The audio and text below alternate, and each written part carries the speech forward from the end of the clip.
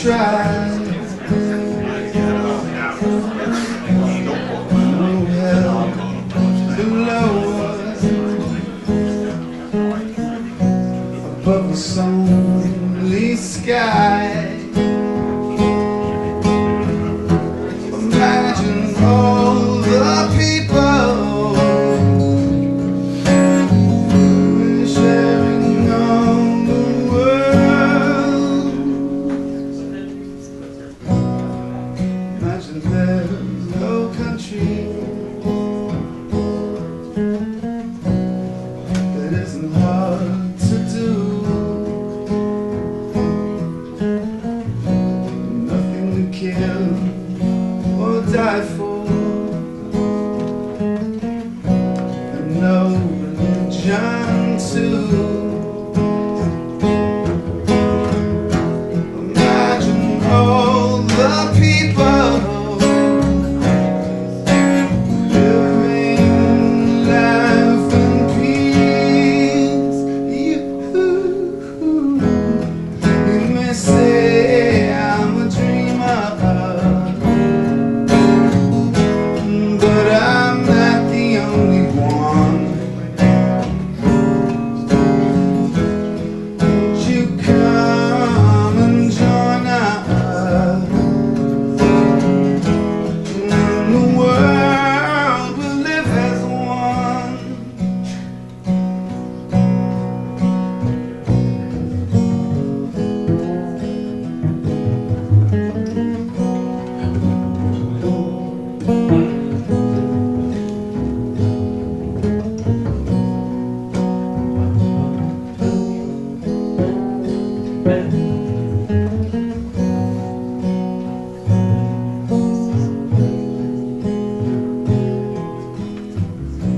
Imagine no possession. I wonder if you can.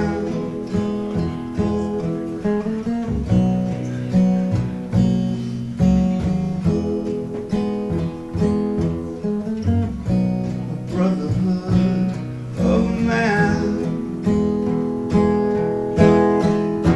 Imagine all the people sharing all the world. You may say I'm a dreamer, but I'm not the only one. Hope someday you'll join us, and the world will live as one.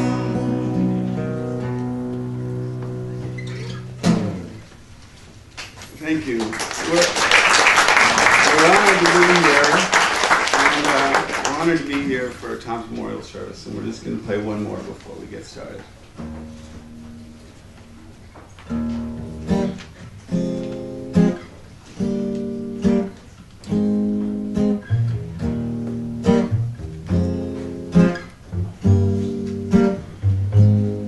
Well, I see flowers in the spring, red roses too.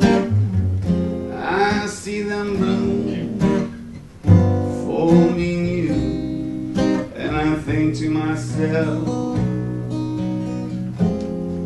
what a wonderful world.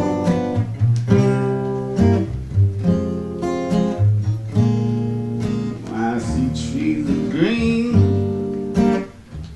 clouds of white, the bright blessed day, the dark sacred night, and I think to myself, what a wonderful world.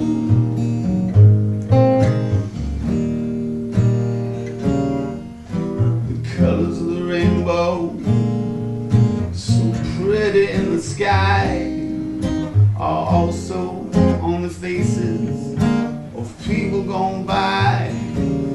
I see friends shaking hands, saying, how do you do?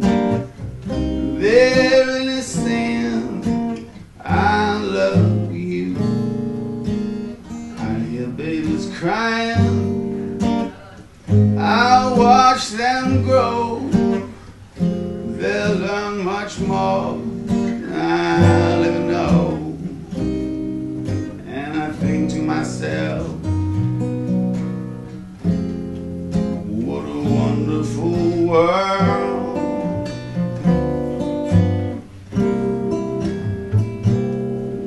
Yes, I think to myself, what a wonderful world.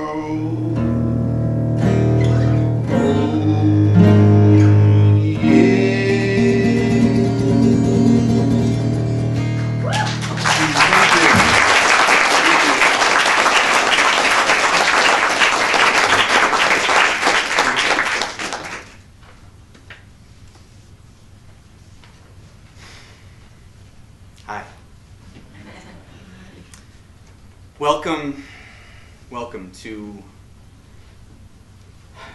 well, the word special doesn't quite do it justice, but welcome to a meeting of the Humanist Hub community. The Humanist Hub, this space in which we're spending time right now, is one of the first ever spaces specifically designed as a center for humanist life.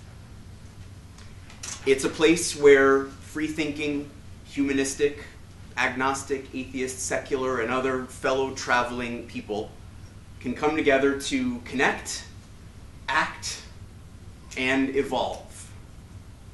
We're a collection of communities that believe people connecting to our fellow human beings is one of the most profound ways to create a meaningful life. We believe in helping one another to act on our convictions, live out our values.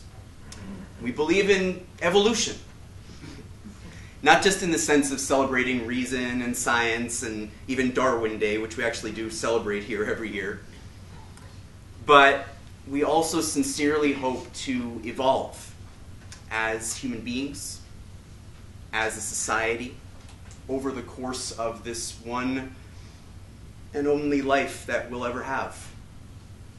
To do that, we here have already begun, in just a few weeks since we've moved in, to combine music and art, inspiring talks, interfaith outreach, service to those less fortunate, and education to help people of all ages grow into a community. Okay, so that description of this space is something that we hope and believe that you'll be able to hear every Sunday for the next several years. Not to mention many other days and nights that the space has already begun to bustle. But, as I said a few moments ago, this is a special, bittersweet occasion for everybody who's part of this community. Everything that you see around you is the ongoing, evolving product of the humanist community at Harvard, originally the Humanist Chaplaincy at Harvard, a nonprofit organization founded in 1974, originally to serve students at Harvard, by one Thomas Ferrick. The founder of this organization, Thomas Ferrick, died in late December after just about 40 years of service to us. And while I would hesitate to define this space as a promised land,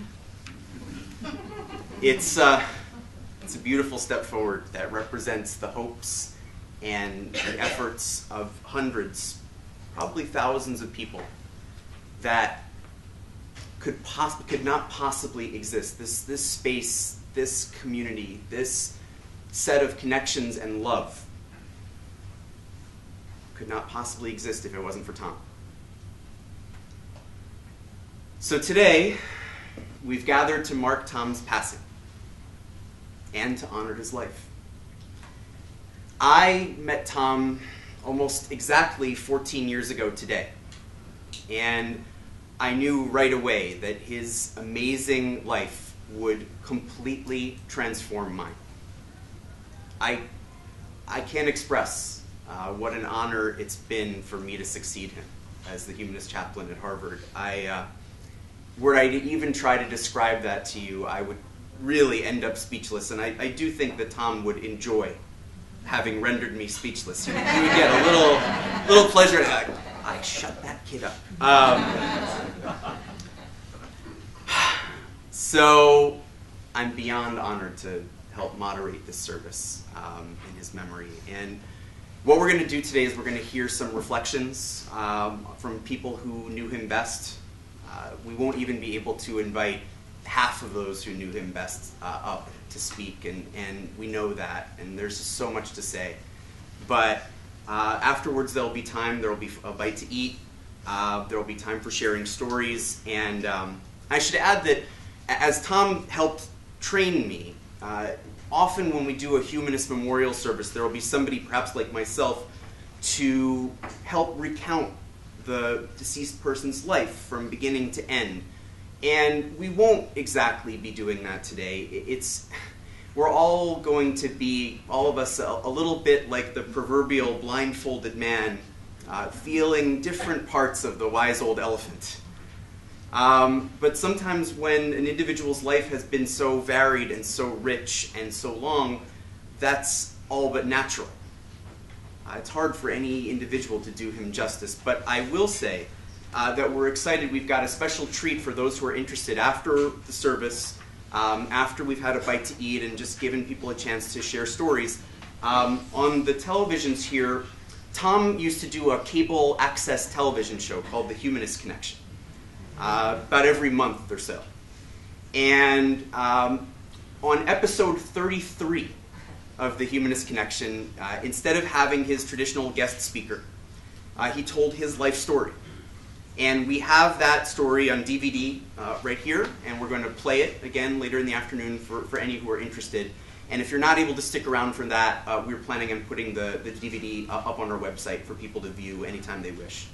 And we're really excited about that. He told the story in his late 60s. And I'll leave the rest for later. Finally, I just want to say that we, of course, intend no disrespect to any of those of Tom's family or friends or colleagues who consider themselves to have religious beliefs. Time will be provided later for silent reflection. So we really hope and believe that you'll find the occasion dignified and acceptable. And I'm just so glad that you could be here with us today. So, in our Sunday gatherings that we've begun to have here, we have a tradition that after opening remarks, might have been a bit long, we will invite somebody up to give a poetic reflection. And to do that today, I'd like to invite the program director, one of the many gifted young professionals who follow in Tom's footsteps, Sarah Chandonnet, to give a reflection. Thank you.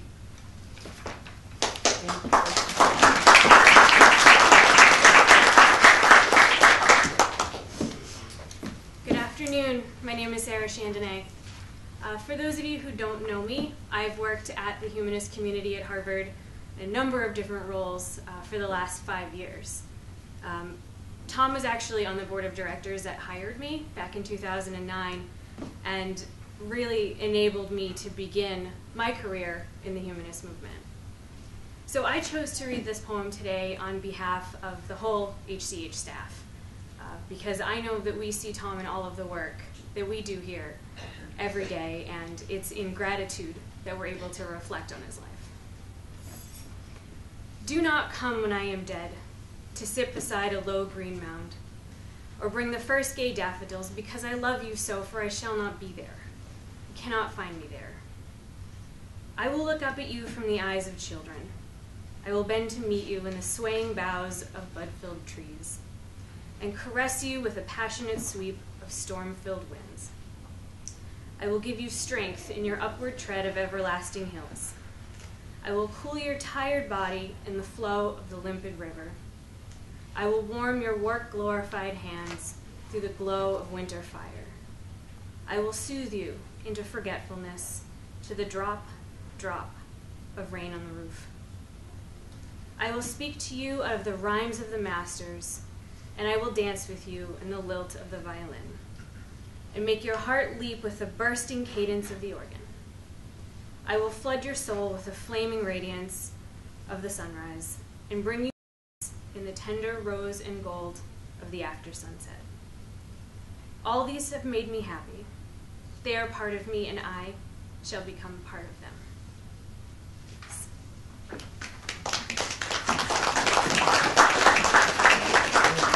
For our first reflection, I'd like to invite Mr. Ellery Shemp, who is one of the most admired and respected humanist leaders locally and around the country, and somebody that Tom greatly admired. And so I think it's only appropriate to have you begin. Thank you, Greg.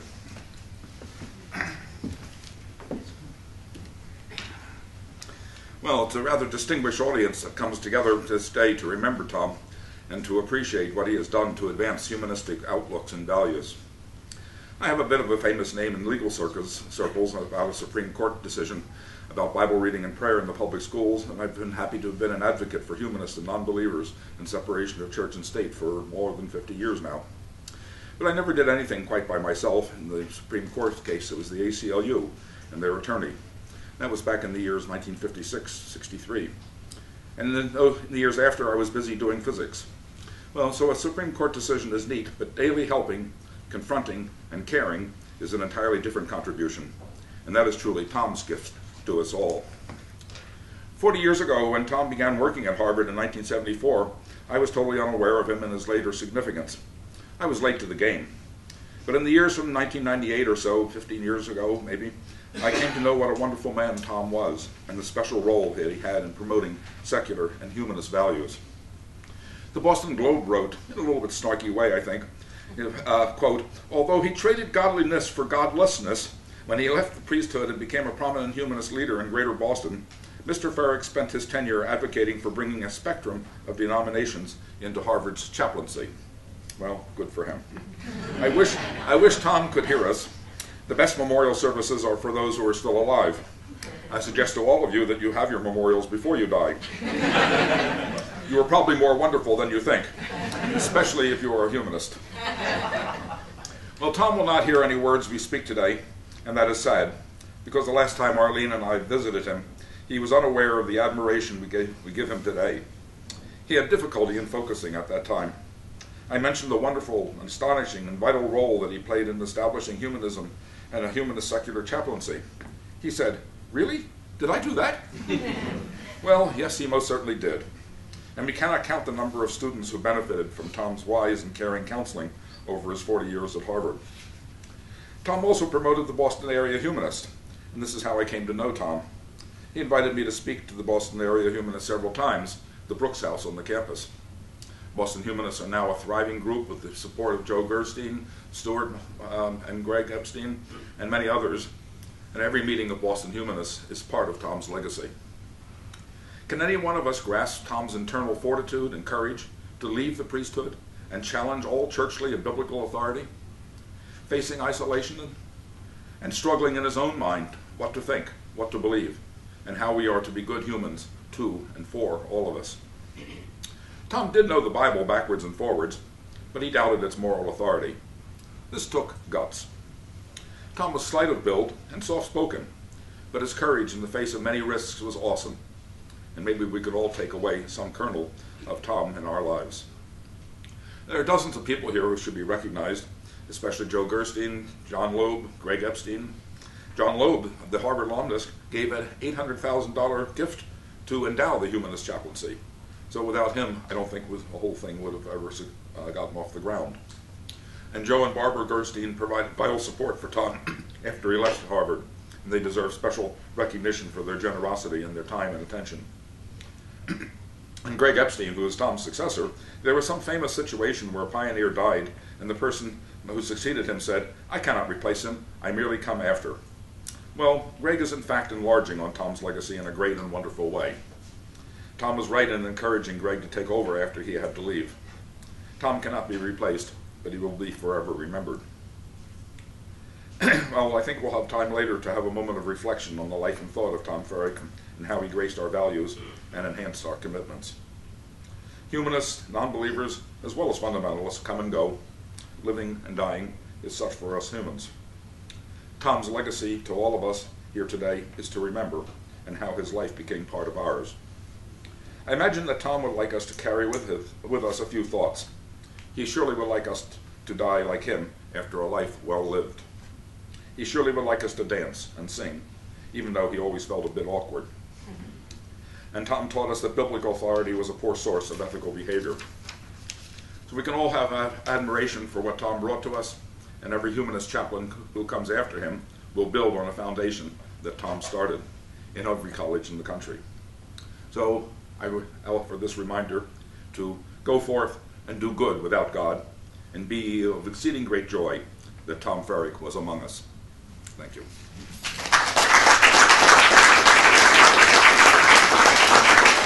Thank you so much, Ellery. That was wonderful. Next we'll have Stuart Walmsley. Stuart, I've known you to be a stalwart of this community since I've been involved, and I know that even before. You, to me, represent someone who was in complete solidarity and friendship with Tom in the last couple of decades of his life, and so glad you could be here to speak.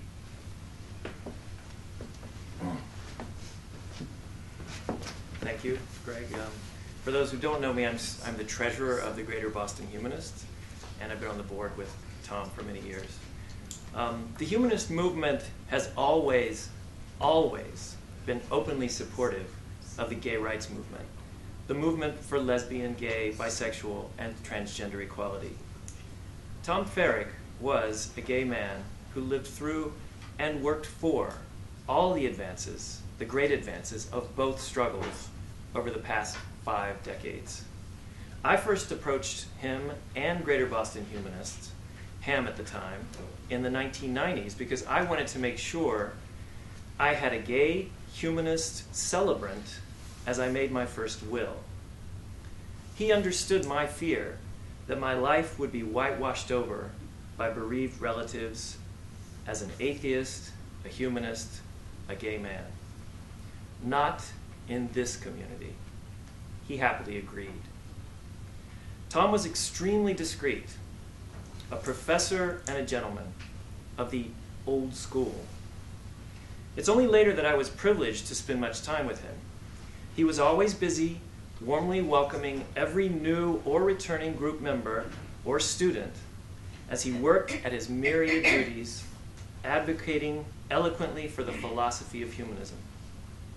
As a board member of Greater Boston Humanists, I had time with him over the past 10 years to share some of my personal struggles, and he offered advice with the thoughtful, loving reserve that you would expect from a gentle priest, at least as I imagine such things. He and I went together to see Brokeback Mountain, another sign of the cultural breakthrough that had us both in tears, discreetly, of course. He lived, as we've heard, like a monk, or as we will hear. He was extremely, he had a simple lifestyle. I never really knew all that much about his private life, or shared much in it. I knew he was proudly gay, and happy to have partners and a group of close gay friends, some of whom are here today. His memory was prodigious. Not only did he follow every new intellectual, he seemed to know everyone on our mailing list, personally, to know something about them all. Likewise with the national humanist movement of the AHA, which he'd been involved in all his adult life. This was family for him, and he loved each of us. This was his open, loving, intellectually satisfying, and compassionate community. It was also his life's work. He couldn't let go of this sense of duty. Despite retirement, even in his dignified decline at luxurious Neville Place with advancing Alzheimer's, he occasionally hallucinated meetings he was about to lead, or bishops who were calling in the middle of the night to ask him to fly to Belgium for an audience with the humanists. In his late lucid moments, he He could bring his sharp intellect to bear, though, on the world's development as much as any man, and with all the compassion for the world that he sometimes lacked for himself. He wished for death to come, rather than live in the mental confusion of his age. Towards the end, I was amazed that despite the blissful forgetfulness that sometimes led to not knowing who he was, all his friendly, professorial, empathetic politesse was still intact. These are habits that do not die. Thank you.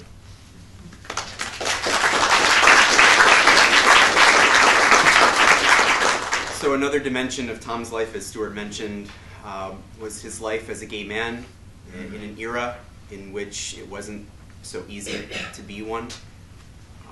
I'll never forget when Tom came back from seeing Brokeback Mountain for the first time.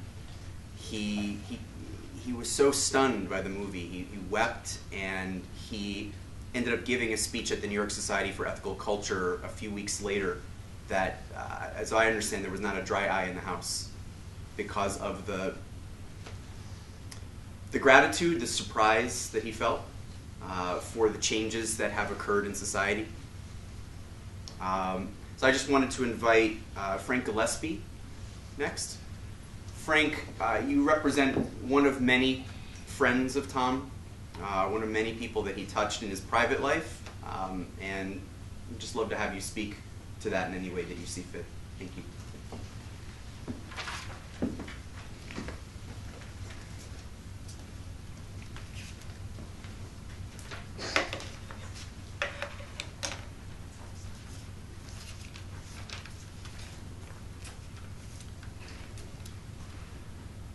Welcome again to the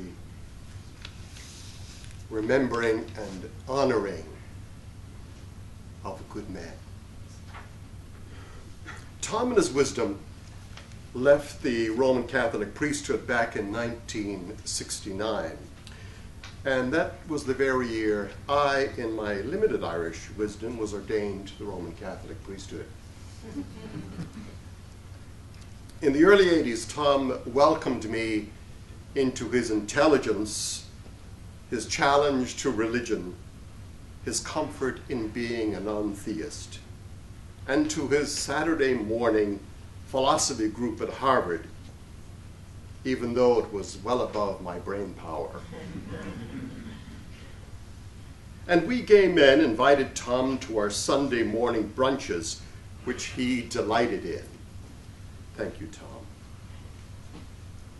Death is difficult for us human beings, and so it ought to be, because we have a wondrous, wondrous capacity to draw close to each other. And saying goodbye is seldom easy. Thank you, Tom. I miss you. His gift to me was his encouragement to develop an intellectual curiosity and to speak with strong voice against injustice and to challenge authority. I remember some years ago, before I went to Ireland to attend my nephew's wedding, Connor, my nephew, inviting me to share a reading, and Tom recommended a poem from one of his favorite poets, Scaffolding by Seamus Heaney. It was meant to clear up a row between Seamus Heaney and his wife. It's about building a relationship, the stages of a relationship, and love. Tom, if I may.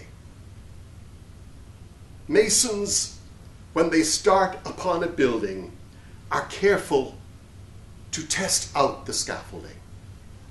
Make sure that planks won't slip at busy points. Secure all ladders, tighten bolted joints. And yet, all this comes down when the job's done, showing off walls of sure and solid stone. So if, my dear, there sometimes seems to be old bridges breaking between you and me, never fear. We may let the scaffolds fall, confident that we have built our wall. Tom built those scaffolds for us. You have made the building strong. And may we all, in our knowledge of him among ourselves, bow to his graciousness and declare his life a success. His work continues. And may we cross that bridge to justice, to compassion, and inclusion for all, as we dedicate ourselves to spend our measure of love as he so gallantly did.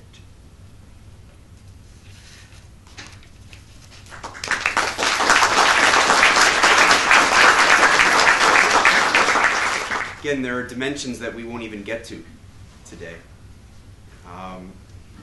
We have a wonderful gathering of Tom's family, and I wasn't even aware until very recently that so many of you were going to be able to be with us. So I just want to say, again, thank you, and I acknowledge you, and I really, when I saw you here, it really,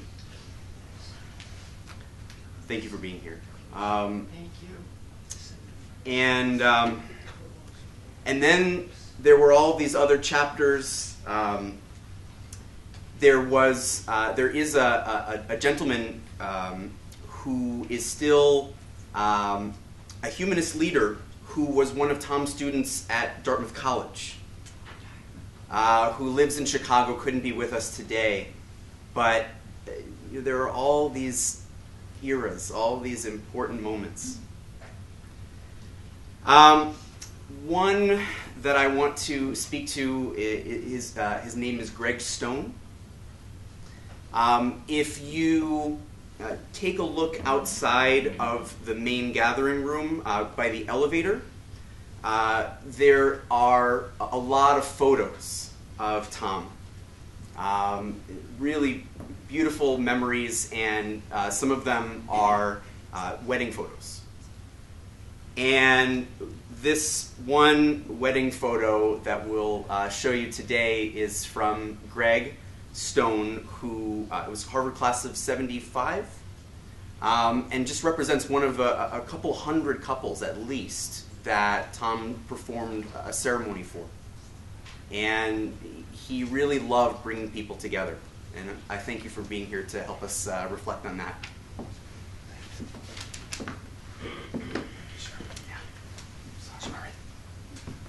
I was going to say that all of you in this room know Tom well, but he married me. And isn't it wonderful that we live in a state where that statement can be confusing? My lovely wife Mary is here, and we were raised Catholic, although we're lapsed, capital L. And we had both been married before. And as we contemplated our ceremony, it became increasingly clear to us that the Catholic Church would not accept us as in holy matrimony. Now, I come from an Italian family in New Jersey, and I have a cousin by the name of Salvatore Busicchio, who is father of Salvatore Busicchio.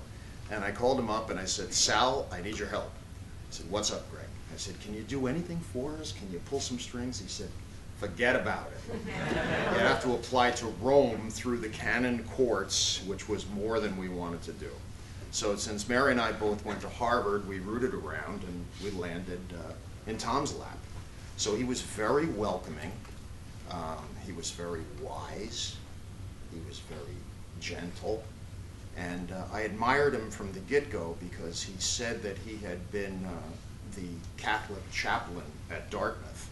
And he said students were coming to him for advice about their faith, their questions about the war in Vietnam. I mean, God forbid we should question a war.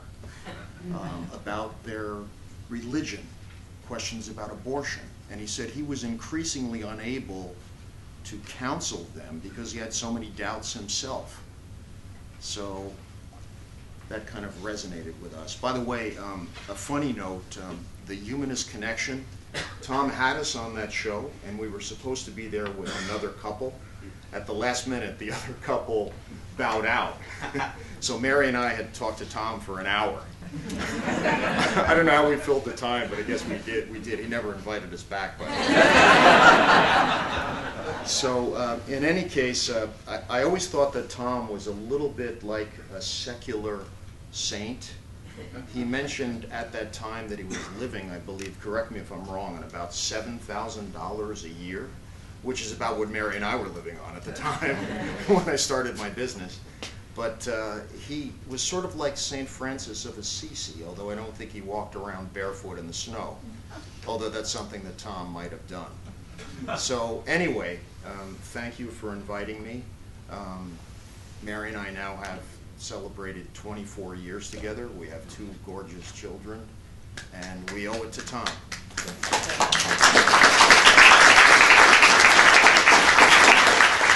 So he did. He challenged, it was the 1950s, and he challenged the church's treatment of women and gays. He questioned notions of original sin and redemption. As a Catholic chaplain at Dartmouth, he gave sermons against the Vietnam War and got involved in the Civil Rights Movement. But then he took courses in the philosophy of religion at Columbia as he began to realize what the reality of his life and his philosophy might be. He met members of the Ethical Culture Society there. That got him started on a new path. And the Ethical Culture Society welcomed him. He spent a year as the assistant leader of the Ethical Society of St. Louis, then moving to Boston and became the leader of the Ethical Society of Boston in 1971. And in 1974, arrived at Harvard. He arrived at Harvard with support that he had asked for. It was hard for him, from the American Humanist Association and the American Ethical Union. Tom didn't like to ask for help in that way. It was hard for him, like I said. He had